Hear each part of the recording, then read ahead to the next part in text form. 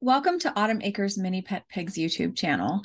My name is Autumn. I am a very small mini pig breeder in Minerva, Ohio. I have 4 litters a year, but I'm also a pet pig trainer and behavior expert. I do consultations with people all over the world. And so if you're having trouble with your pig, please find me either on social media, Instagram, Facebook, or my website, autumnacresminipetpigs.com, and reach out to me and I would love to help you. I'm going to answer the question, do mini pigs stay small? Because this is a question that I get a lot, and this is something that people really need to understand before they decide to bring a pet pig into their home. So to answer that question, do mini pigs stay small? I'm going to say it depends. It depends on 3 things. The first thing that it depends on is your expectations. What do you mean by small? Do you mean tiny, pocket size, purse size?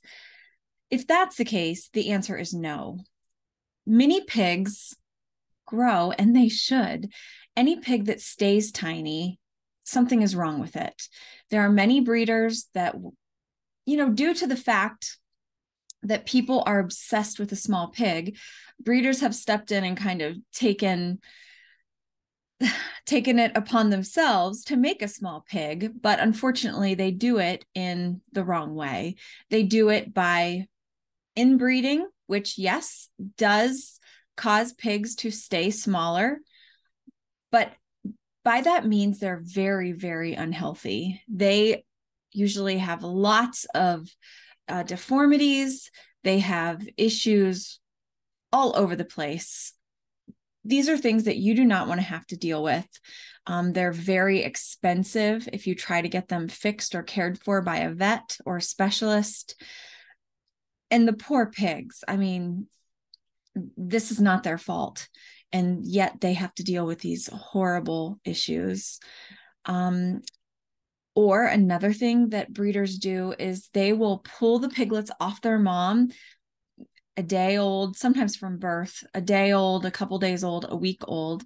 And what they'll do is they'll give them a food that is technically for elderly pigs that has very little fat in it. So it causes the pigs to be smaller because their growth is stunted, because just like any other baby animal, or even people for that matter, baby pigs need fat. They need fat in order to function properly. Our brains are made of fat.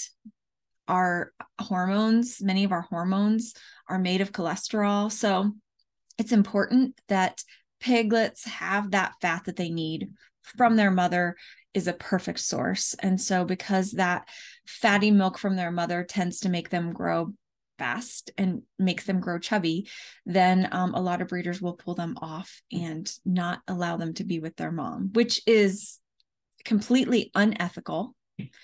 Anybody who sells teacup pigs at a day old, a week old, or just a couple weeks old is completely unethical. And that's not my opinion. That is fact.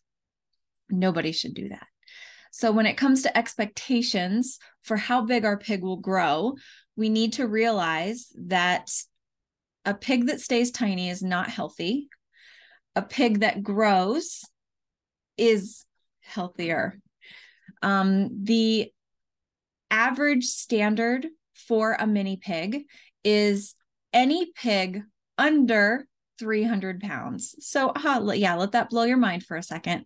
Any pig under 300 pounds is categorized as a mini pig. So if those are not your expectations, if you do not want a pig in your house that is going to grow, and I'm not saying that every pig grows to 300 pounds, that's also not a fact. The fact is that around 100 pounds is a great size for a mini pig. That's actually a pretty small mini pig. Remember that when it comes to poundage, we can't rely on what a dog looks like at a certain weight to think that that's what our pig will look like, because pigs are built completely different from a dog. They're very stocky. They're very chubby. They hold weight in places that dogs don't. So comparatively with size, they're much heavier than they look. If you have been told that your mini pig or your teacup pig will not grow more than 35 pounds or even more than 50 pounds, either someone is lying to you or they have taken measures to make sure that that is the truth. So they have inbred or they have starved these poor piglets to keep them small. Another thing to keep in mind is that another thing that really matters, I should say, the depending portion of the question, does a mini pig stay small, is it depends on where you get your pig from. So ideally, you want to get a pig that is from an ethical, excellent breeder, not a good breeder, an excellent breeder. And let me tell you, there are very, very few of those.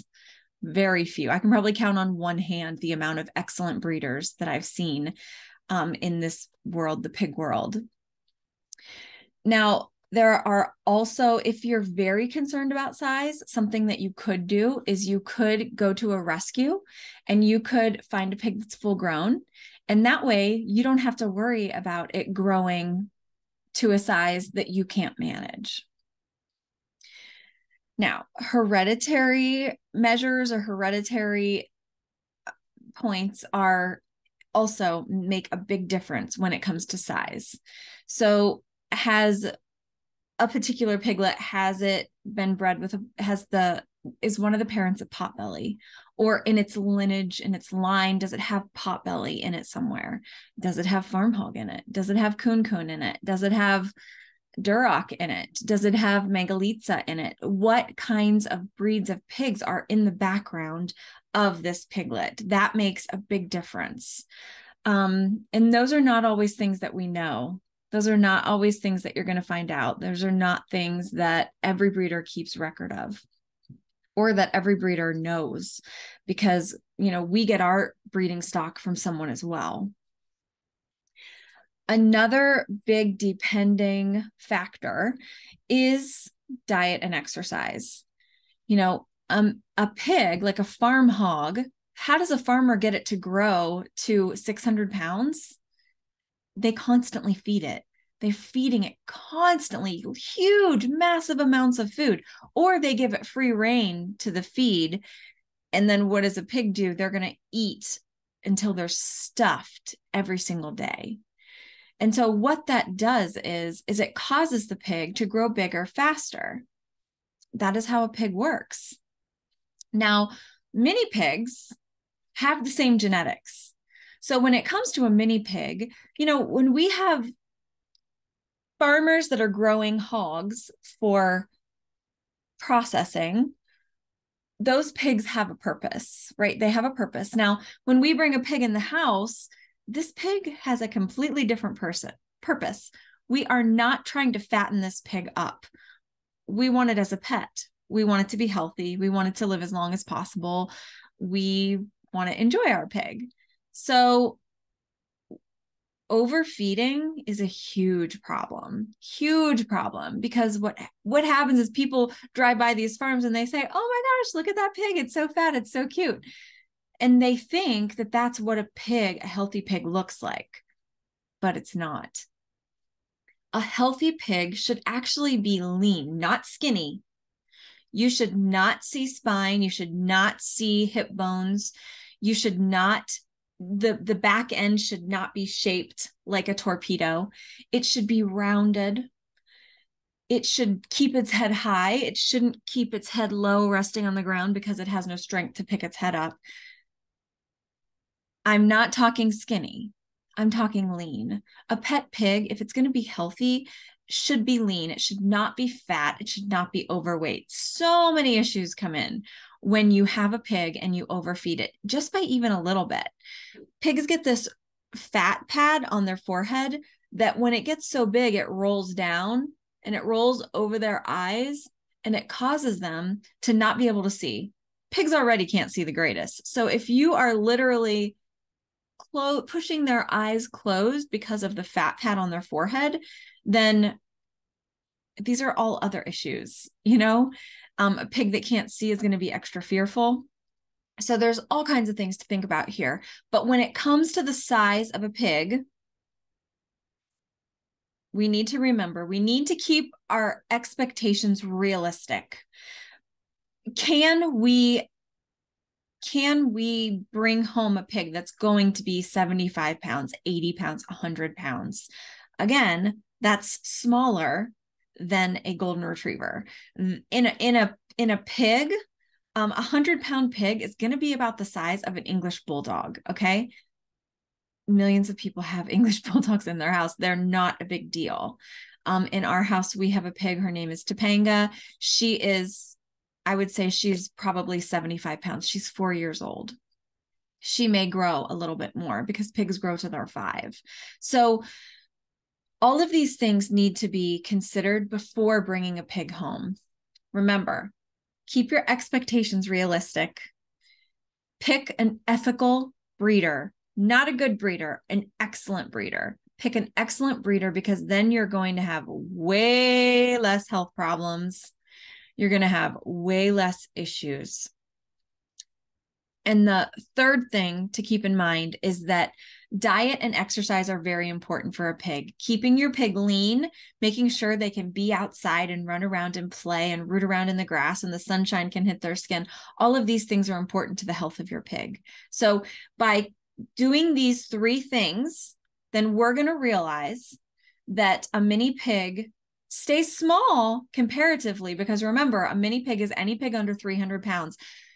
That's much, much smaller than a farm hog. And when it comes to understanding that a mini pig is not a teacup pig, which a teacup pig doesn't exist. A mini pig is a pig much smaller than a farm hog, but it does not stay tiny. It is not going to fit in your pocket. It is not going to fit in your purse. You may not even be able to pick your pig up when it's full grown. So keep these things in mind. Now, if you're having issues with your pig, if you're having behavioral issues, if you're considering a mini pig, if you have any questions about a mini pig, please feel free to reach out to me. As I mentioned before, you can find me on Instagram, Facebook, Mighty Networks, here on YouTube, all under the same heading, which is Autumn Acres Mini Pet Pigs. And then my website is autumnacresminipetpigs.com. And there are places where you can get a hold of me there. So as always, I thank you so much for watching this video, and I'll see you next time.